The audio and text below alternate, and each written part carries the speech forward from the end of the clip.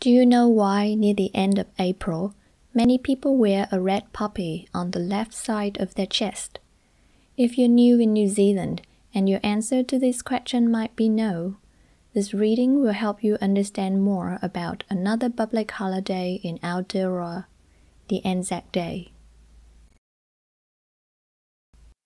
You must have heard of the Great War, or the First World War, from 1914 to 1918, when two powers controlled the world and there was a lot of fighting between countries. On the 25th of April 1915, Australian and New Zealand soldiers landed on the Gallipoli Peninsula. They wanted to take over Constantinople, a city in Turkey. Things did not go well as they had planned. The attack went on for 8 months, and in the end, they had to leave Gallipoli. A lot of soldiers died, among whom were 2,779 New Zealanders. In 1916, ANZAC Day was marked for the first time with ceremonies in different cities in Aotearoa to remember those who went to Gallipoli. Now the day is also about all New Zealanders who served and are serving. ANZAC Day, 25th of April, became a public holiday in 1921. The day starts with the dawn service, which takes place at the same time as the Gallipoli landing. Some usual activities include a march by returned soldiers to the local war memorial, a reading of 4 lines from the poem For the Fallen. They shall grow not old, as we that are left grow old. Age shall not weary them, nor the years condemn. As the going down of the sun and in the morning, we will remember them. The last post being played and a minute's silence. The dawn service is followed by the ANZAC parade. Some of these activities could not take place in 2020 because New Zealand was under lockdown to stop the spreading of the COVID-19.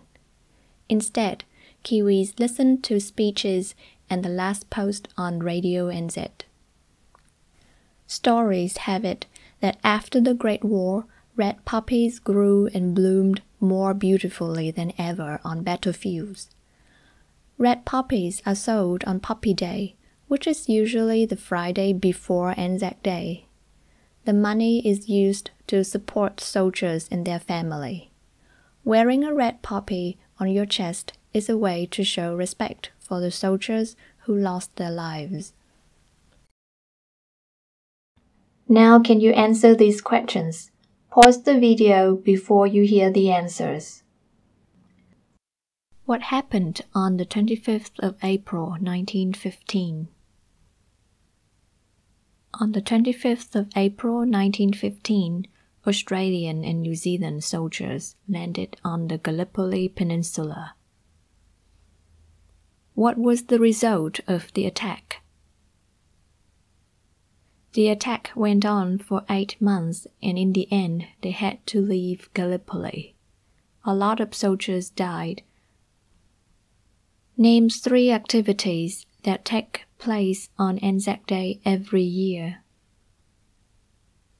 You can name 3 of the following: a dawn service, a march, a reading of 4 lines of the poem For the Fallen, the last post being played, a minute's silence, and a parade. Why are red poppies sold on Poppy Day? The money is used to support soldiers and their families. Scan the QR codes to review the vocabulary and do a quiz to check your understanding. Please check the description below for the link to the full reading and exercises. Kia pai te rā.